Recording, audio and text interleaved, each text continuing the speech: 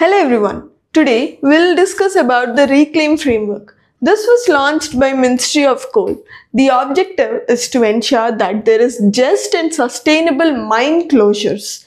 This is developed by Coal Controller Organization. It involves community-centric planning, gender gap, and also vulnerable groups.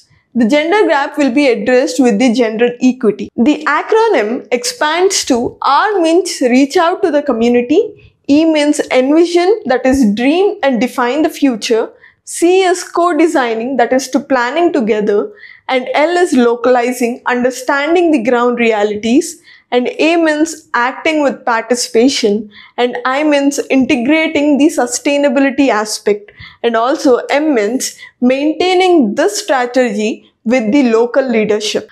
Coal is a sedimentary rock.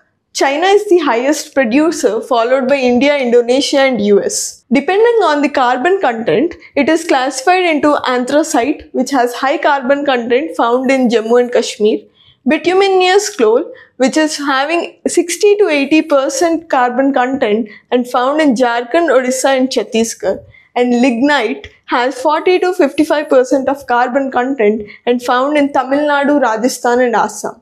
Do let me know in the comment section which state produces the highest coal in India. Thank you.